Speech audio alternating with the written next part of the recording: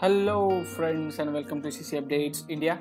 Today we are here with our new topic on practical experience, that is PER.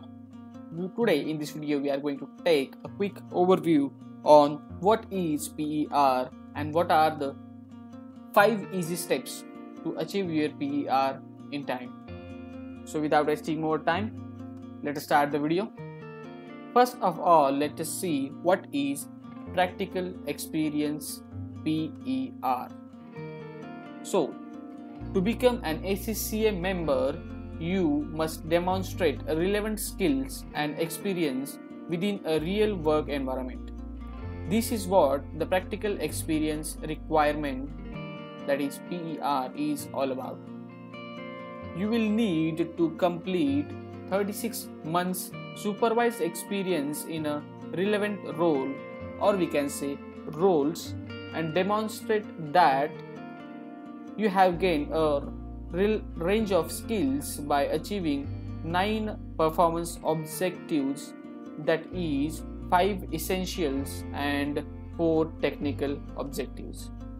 We are going to discuss in detail about the 5 essentials and 4 technical objectives in the next videos. You will use online My Experience tool, which is accessible through My ACCA, to record your PER and have an experience signed off by a practical experience supervisor. So, we understand that PER may be a little doubting and you might be wondering how to get started, but don't worry.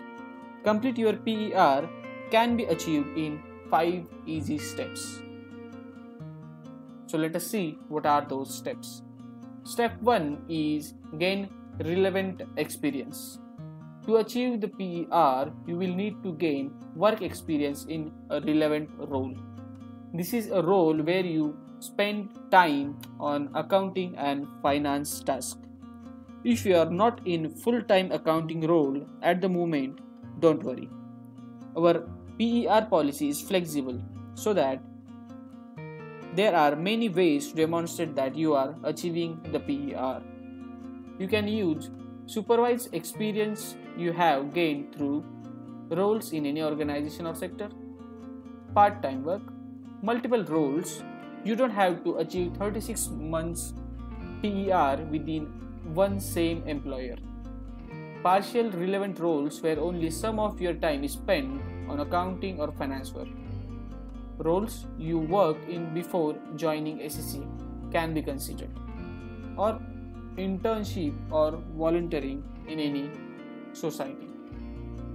So step 2 is find a supervisor. Your experience needs to be supervised to count your PER. You must find a practical experience supervisor to supervise and sign off your performance objectives and the time you have completed in a role. Some key points to remember while completing your PER are as follows.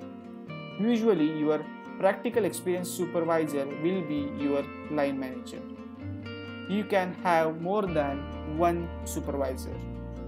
Your supervisor must be a qualified accountant to sign off your performance objectives. Your experience does not need to be qualified accountant to sign off the time you have completed in a role. That is, the person signing off your time may or may not be your qualified accountant or a supervisor.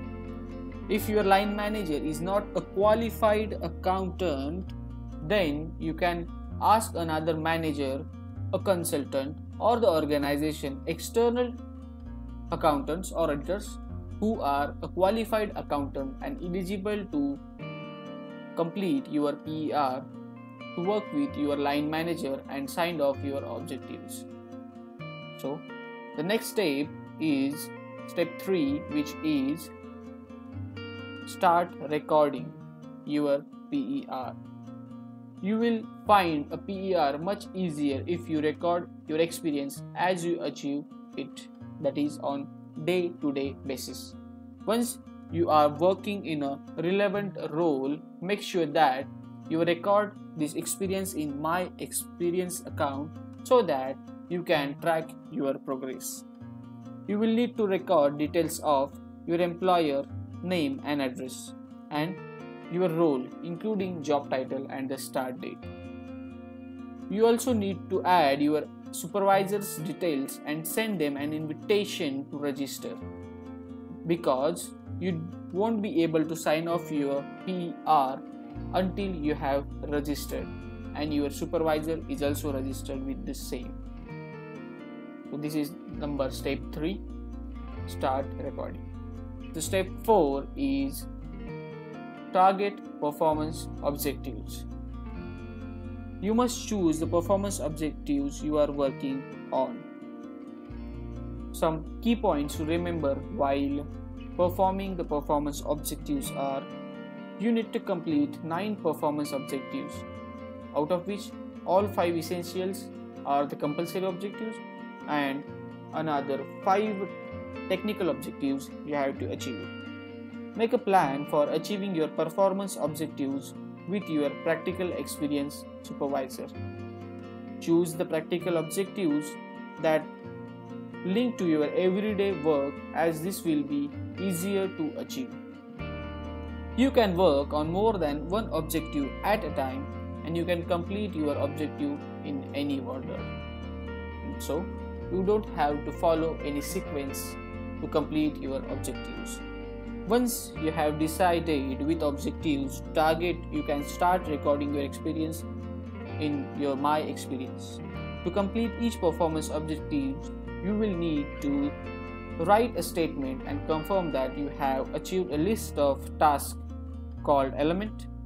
Submit your performance objectives to your supervisor to sign off.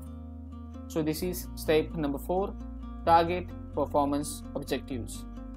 The last step is keep going. Do not stop anywhere. The total you will need to complete 36 months experience and 9 performance objectives, but this does not need to be in one continuous role. That is, you can keep on changing your role or your job work accordingly. ACCA's PER policy is flexible, so if you are moving to a non-accounting or finance role while working, or you are taking a career break, don't worry.